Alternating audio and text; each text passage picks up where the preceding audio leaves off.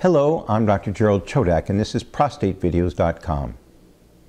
A new study has recently been published looking at the impact of intermittent hormone therapy for men that have a rising PSA following radiation therapy. Many men are faced with tremendous anxiety as they see their PSA go up, and for that reason, hormone therapy is usually started. And it started without us truly knowing whether or not it improves your survival. But it does bring down the PSA, and it seems to delay progression of the disease. Now we have a new, well-done study that says if you have a rising PSA while recovering from or after radiation therapy, you don't have to stay on the hormone therapy indefinitely. It seems reasonable to stop the hormone therapy after a period of 8 months and wait to restart it until the testosterone level rises or the PSA reaches a level of 10. Under those circumstances, you can then have the treatment restarted. Now, why would you do this?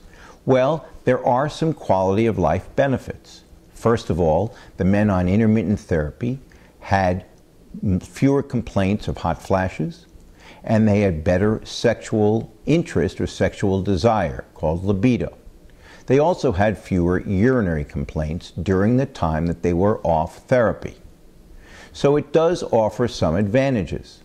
There's obviously a cost savings by not having to receive the treatment continuously.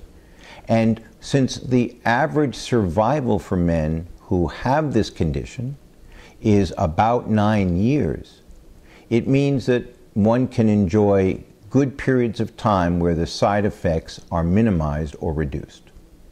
So the bottom line here for anyone who has a rising PSA following radiation therapy is that hormone therapy can be administered and then can be interrupted periodically and then restarted as needed.